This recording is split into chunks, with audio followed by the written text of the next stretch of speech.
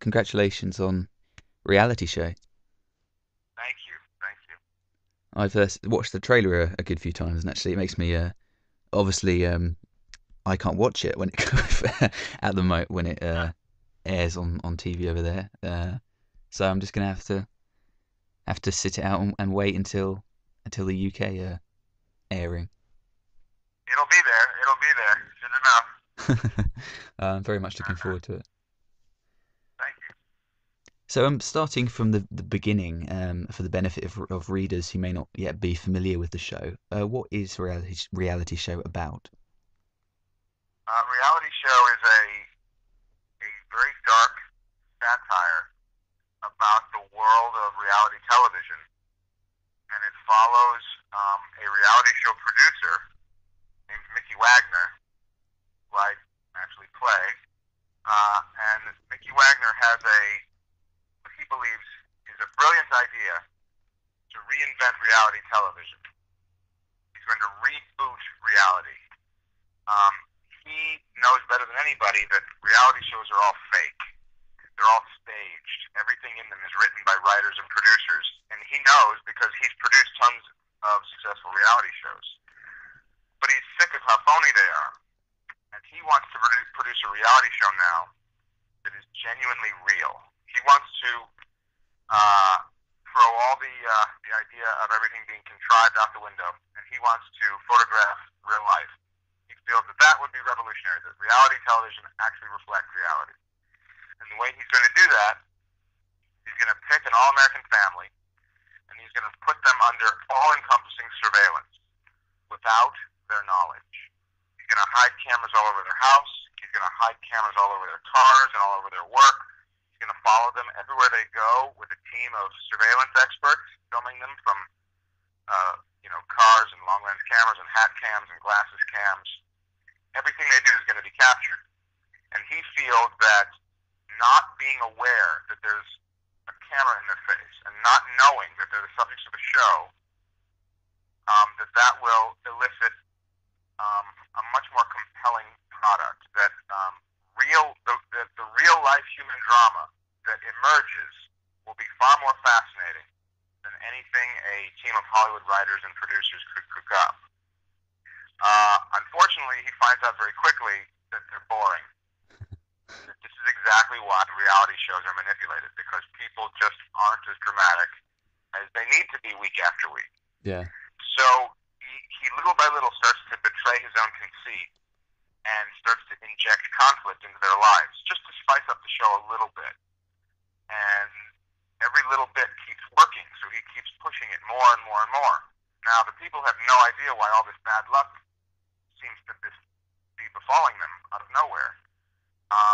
But Mickey Wagner is thrilled because the show keeps getting better and better the more conflict he throws in their paths. And it starts to get very dark as the family starts to spiral out of control.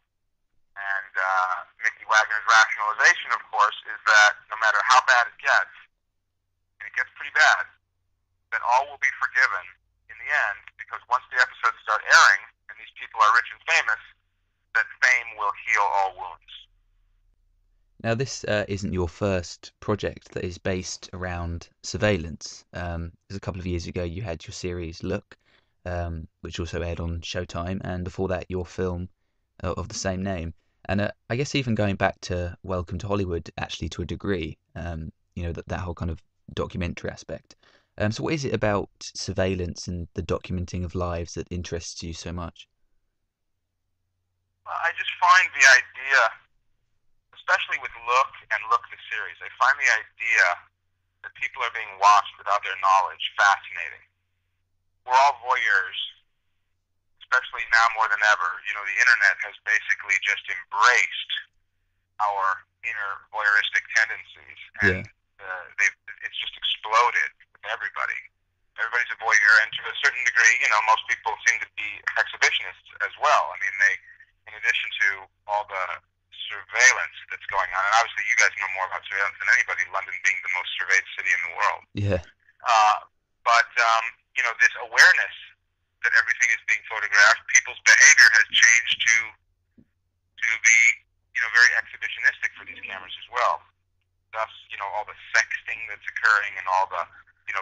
unnecessary surveillance people put themselves under when they tweet every single thing that they're up to every day, and Facebook every single picture of themselves doing something embarrassing or funny or heinous. So, I feel that it's a part of the zeitgeist right now. With Look, first with the movie, I really got interested in the idea that everybody is caught by so many surveillance cameras every day. In America, it's about 300 times a day. I know in London it's many, many more than that. And I thought, well, what if somebody had access to all the footage, that all the surveillance footage, and what if the story of your life could unfold just from a culmination of all these surveillance cameras? And that's how Look came about. I actually got a red light ticket from a red light camera here in Los Angeles, and they send you the ticket along with the photograph of yourself running the light. And I thought it was very intrusive. And I started to think, well, what other cameras are catching me that I'm not thinking about without my knowledge? And I just started paying attention, and everywhere I went, there was cameras everywhere. I mean, everywhere I went. And then I did a little research, and I learned that, the average American, about 300 times a day. And I thought, well, wow, that could be an interesting way to tell a story. If I just told the story from the point of view of the surveillance footage, could be interesting. The movie Look did really well, won a bunch of awards, played the art house circuit very successfully. And then that spawned Look the series. And Look the series, as well, was all shot from surveillance cameras. But Look the series took it to the next level and also included social media and, the camera in everybody's pocket in their phone, and Twitter and Facebook and YouTube and all this self-surveillance that's going on. So whereas Look, the movie, was mostly Big Brother, Look the series was very much a combination of Big Brother and Little Brother. Yeah. And then I actually I thought pretty much that I had played out surveillance with Look. And I really figured I had explored all there was to explore. But then I thought, well, one aspect of it that I didn't ever really explore was somebody being intentionally put under surveillance. And that's when I started to think, well, maybe there's something interesting that could be experimented with there. But what would the framework be? Why would somebody be being surveyed so comprehensively? And then I thought, well, could it be a private detective surveying somebody who, somebody's under surveillance that they're being hired to watch? We've seen that before. So I thought, well, reality television could be kind of fun. I mean, the idea of just out and out lampooning reality TV, that wasn't where the idea came from originally. I mean, reality television is already a parody of itself. It doesn't need me to parody it for people to realize that it's, reality television is crazy. Yeah. But I thought that a reality show producer putting a family under surveillance could get dark very quickly, and I thought that could be fun and interesting. And in the process, I could have some fun making fun of reality TV as well. So certainly not much of a fan of reality TV then. Well, I can't, I don't want to be a hypocrite and say that, that I hate it, because, hey, I've watched it too. We all watch it. It's just all a part of the culture right now. Yeah. Everybody loves a train, right? So, in the same way that it's fun to watch, wrestling every once in a while. I mean, you just know it's fake when you watch it. When you watch these two, housewives of Sheboygan, tackling each other at the, at one of the kids' bar mitzvahs, it's staged for the cameras. I mean, and yet, people still watch. I've watched, here and there. Yeah, yeah. So that's what I wanted to make fun of. I wanted to have some fun with that. And what's crazy to me is that, having seen the trailer and, the clips of your character in the series, kind of injecting people into this poor guy's life and this poor family's life just to mess with them for the benefit of ratings. As extreme as some of the situations in the show look, it doesn't actually, it really isn't that far removed from what happens in our own reality, because like you said, we have shows that claim to be real, yet, they're staged to a degree that isn't even worth thinking about. And then you have things like Big Brother, which are, they're edited in a certain way to make situations look the opposite of what, actually happened. Absolutely true, and they all do that.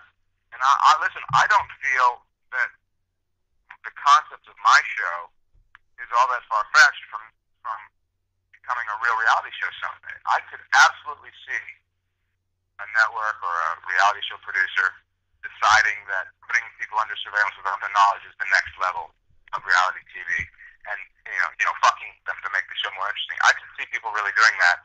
I wanted to, I wanted to comment on it due to the satire, but I could totally see them doing it for real. Oh yeah, it's like sort of when the Running Man came out, you'd never imagine in a million years that that would ever anything close to that would even happen. But now, as extreme as that may be, it's actually compared to back then, it's actually closer to be to perhaps one day actually, actually happening. Absolutely, and the my favorite example of this is a movie called Network, which was directed by Sidney Lumet and was written by Patty Chayefsky, and it was made in, I think it was 1975 or 1976. Yeah, I know that's very easily researchable. Anyway, it's a biting satire about television and television news and television ratings. And at the time that it came out, people thought it was outrageous that news would actually, be competing for ratings, and the news would be being manipulated to be, more entertaining to attract more bigger sponsors, and people thought that was nuts. And of course now, you know, that movie is one of the most brilliant movies ever made. But you show that to an audience today, they don't necessarily understand what the big deal of that movie was, because all television is like that now. I mean, yeah, the 24-hour news channels are all manipulated for ratings and are sensationalized and are, vying for sponsors, and it's everything's manipulated, to be applicable to the and slanted to the angle of the network. That's all these kinds of crazy things. So the movie was a real prophecy, and I took a lot of inspiration from that movie for a reality show. I also took a lot of inspiration from Albert Brooks's film Real Life, which I love as well. oh right, yeah, absolutely. And I see that you've created your own fake series within reality show, and perhaps scarier than anything we've just discussed. Stripper Mums of South Beach was one of the fake shows you've created, and I can actually imagine a show like that airing on MTV or something. Absolutely. Real Stripper Moms of South Beach. We actually joked around when we were making the series, because we make so many fake, clips from some reality shows. Real Stripper Moms of South Beach is one of them. Hobover, which is a hobo makeover show. We do one called The Womanizer, which is sort of like The Bachelor. American Imbecile, which is like American Idol, but people are competing to be the biggest idiot. We were thinking, God, we could probably sell half of these shows. I think you could. So, did you draw when you created the character of Mickey Wagner? Did you kind of maybe draw inspiration when creating that character from perhaps people that you've met in the industry? Absolutely. Hollywood is sort of the Oz of amoral behavior. People. I think has a higher concentration of genuine psychopaths than just about anywhere else. Maybe Washington D.C. is a close second. There is more amoral sociopaths succeeding in Hollywood than just about anywhere else. And I've known many producers in the TV world, the movie world, agents, managers that are. It's fascinating to me, the character types, because they would not think twice. They would not give it a second thought about destroying someone's life for the sake of, would it make a better show? Would it get better ratings? Would we make more money? Would we get bigger sponsors? It's not that they're immoral. It's not that they're thinking, this is terrible, I'm betraying my moral core, but I'm going to do it to get rich. They're amoral. They just don't have any morality about it whatsoever, and that's what's really kind of creepy about it. Mm. There's one story that was part of the inspiration for a reality show. None of this story made it into my show, but it's a true story, and it got me thinking about people like Mickey Wagner, right? So a friend of mine had been working on a reality show where they recreate actual 911 calls. I don't know if London has 911. Do you have 911? Yeah, similar 999 over here. Okay, okay, so it's the same concept. So what they do is they would take a recording of a 911 call, and then they would reenact it while listening to the call, and then they'd interview the people involved. And the 911 call involved a horse that had fallen down a like a ravine that needed help getting out, and they brought a helicopter in, strapped the horse to the helicopter, and helicoptered the horse out of the ravine to safety on the level land. Right? So in shooting the recreation, the horse fell out of the harness and plummeted hundreds of feet to its death. Right? And the producer of the show, a friend told me the story who was working on the crew. The producer of the show raced to every bystander around who was videotaping it with their phones and their video cameras and paid them all on the spot to all of their footage so that it wouldn't hurt the show. And then the segment as it aired, of course, is the happy story of the horse being rescued. But the real story is that the horse was tragically killed. He was much more concerned with protecting the show and protecting the ratings and protecting what the concept of the show was than letting the real story out. And that type of behavior is kind of part of the inspiration for Mickey Wagner. And Mickey Wagner is a horrible guy. He's the villain of our story. He's willing to do whatever it takes for his show to succeed, no matter how many people are hurt in the process. That's crazy. And did you always have yourself in mind to play that character? I did. I always intended to play the part. And you're not don't believe you're a trained actor, are you? I am not an actor. I do not consider myself an actor. I'm not a very good actor, but there's a certain kind of role that I feel relatively comfortable playing, and that's sort of a heightened version of myself. So, Mickey Wagner is just kind of the dark side of me. So it was not too big of a stretch to be able to. And what was the casting process like? I mean, I noticed that you cast a local theatre actor in Scott Anderson as Dennis, and I believe the series Yeah, from marks. Chicago. Yeah. We wanted all unknowns for the roles because we wanted to feel real. Mm. So we looked everywhere where you're hoping that undiscovered talent are there working, waiting to be discovered. So we checked local theater. We checked, we asked all the agencies, who do you have that's good that has never made it, looking for their break? Who are the young up and comers that have just come to town? It's easier to find young talent that are undiscovered because they're new to town. They haven't been discovered yet. And the girl who plays, the family is made up of Dennis Warwick, the dad, played by Scott Anderson. And we found Scott. He was a theater actor in Chicago who sent us a YouTube link of his audition. And he was just so good, he got the part. We sent it in as a lark based on the suggestion of our production designer who, the production designer, Brett Snodgrass, and myself, we went to high school together in Chicago.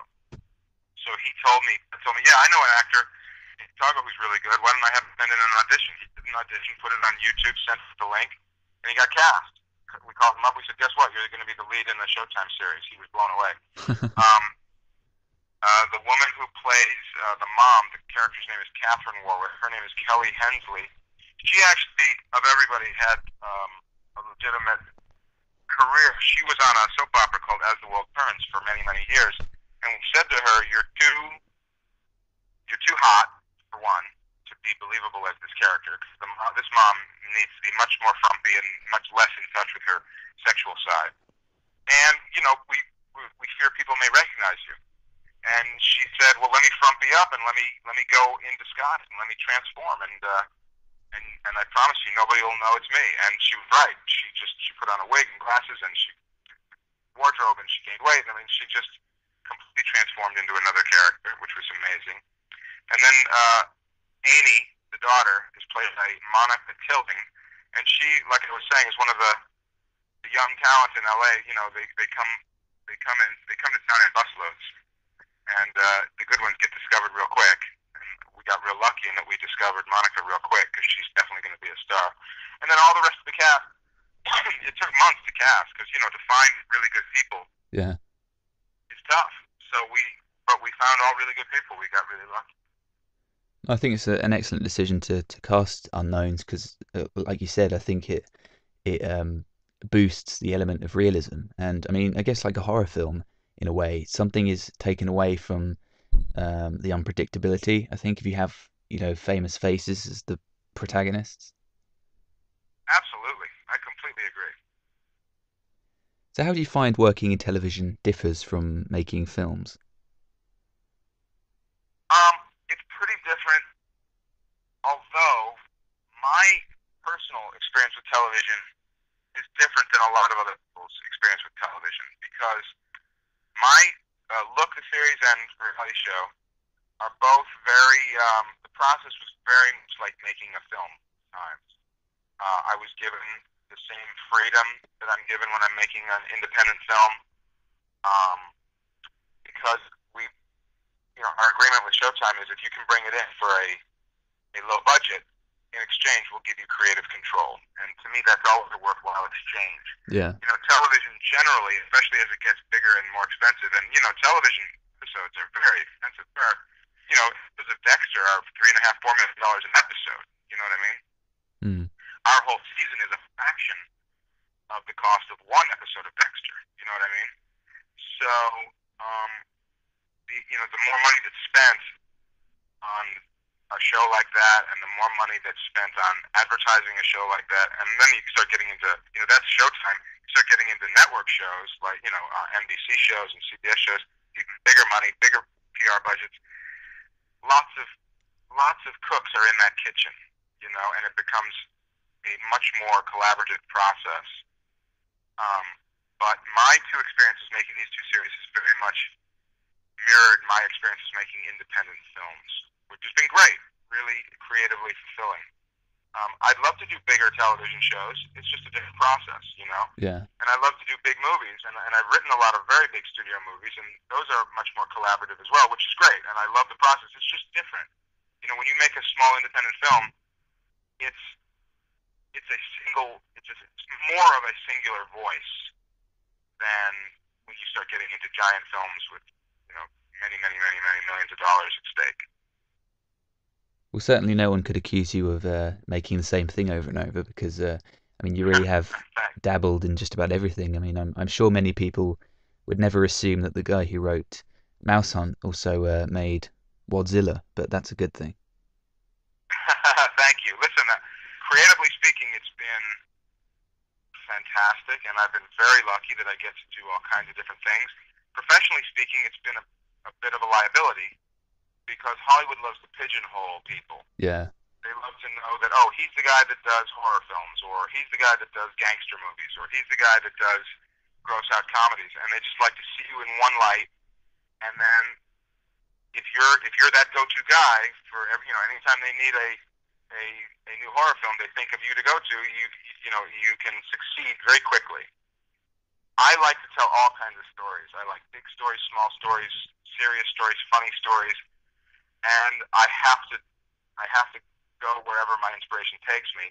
And like I said, that professionally can sometimes be a challenge, but I wouldn't have it any other way. And I've been lucky that I've gotten to do all the things that I've wanted to do so far, but there's a lot more that I still hope that I get to do.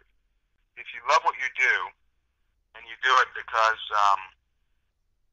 your passion um, demands it, it's not a job. I mean, I can't. I don't think I've ever worked a day in my life because I love what I do so much. I can't ever, in good conscience, call it work.